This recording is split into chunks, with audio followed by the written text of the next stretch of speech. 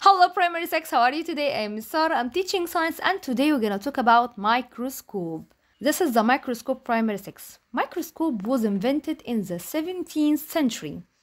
And in 1665, a scientist called Robert Hooke used his own microscope to observe tiny particles that he named later was cells. So Robert Hooke used his own microscope to observe or to see the tiny particles, and he named those particles with cells. This is the shape of microscope primary 6. Each part of the microscope has a name. The first part that we have here, this part is called tube, and this part here is called eyepiece. We use the eyepiece to look through it to see what is under the microscope. And we have here primary 6, this part is called arm, You hold the microscope from this part, so we call this part arm.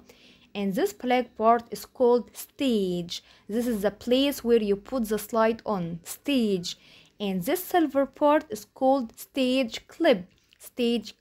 We use a stage clip to fix the slide on the stage. And those are the objective lenses primary 6. The objective lenses. We have here low power and high power objective lenses. And we have here primary 6. This is the coarse focus. And we have here the fine, this part is called fine focus. So we use coarse focus and fine focus. We move them or rotate them to see a clear image of the slide we put it on the stage.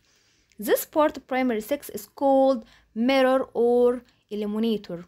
And this part, the last one, is called base. How to use the microscope primary 6 to see cells under the microscope like Robert Hooke. To see a cell under microscope, we need to prepare a slide. But how to prepare a slide? An example, a plant cell. How to prepare a slide of plant cell? To prepare a slide of plant cell, we need to have onion as a plant.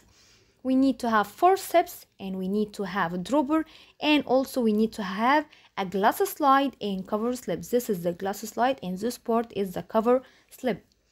After we have all those, we should prepare the slide primary 6. How to prepare the slide? First step is to have one piece of onion. And we use the forceps to take this part, the thin membrane of the onion. So the first step is to use the forceps to separate or to take the thin membrane of the one piece of onion. After we took this thin membrane primary 6, we put it on the slide. As you can see here. Then we use the dropper to put one drop of water. So the second step of primary 6 is to put this thin membrane on the glass slide. Then we put one drop of water using the dropper. This part of this picture is called dropper. So add a drop of water on the thin membrane using the dropper. After we put the drop of water on the thin membrane primary 6, we cover it with the cover slip. This is the glass slide and this is the cover slip of primary 6. After we prepare the slide, this is the prepared slide, we will put on the stage to see by using the microscope. So the fourth step is to cover the slide with the slide cover slip primary 6. As you can see here, this is the slide cover slip and this is the slide. Then observe by using the microscope. So we prepare this slide and we need to use the microscope to see the slide. But how to use this microscope? To use this microscope primary 6, you should put the slide on the stage. This black part is called the stage. So the first step to use the microscope is to put the slide on the stage, then fix it with the stage clip. This part is called the stage clip. So we use the stage clip to fix the slide to prevent this slide from moving. So the first step to use the microscope is to put the slide on the stage and fix it with the stage clip. After we fix the slide on the stage by using the stage clip, we start to use the suitable objective lens. As you can see here, the scientist used the suitable objective lens, and after he used the suitable objective lens, he looked through the eyepiece. So after fixing the slide, choose the suitable objective lens. We have here different objective lenses primary 6, we have here low and high power objective lenses. So after fixing the slide, choose the suitable objective lenses, then look through the eyepiece. After you look through the eyepiece primary 6, start to move or to rotate the coarse focus and the fine focus.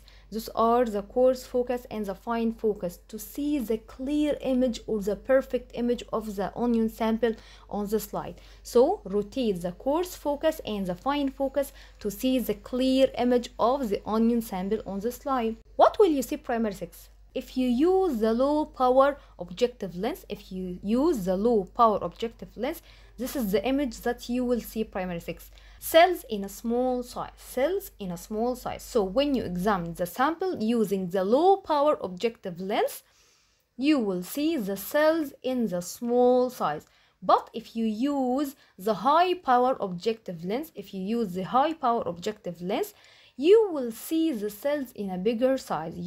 the cells in a bigger size. So we have high power objective lens and we have low power objective lens. If you use the low power objective lens, you will see the cells in small size. But if you use the high power objective lens, you will see the cells in bigger size. So when you examine the sample using the high power objective lens, you will see the cells in a bigger size.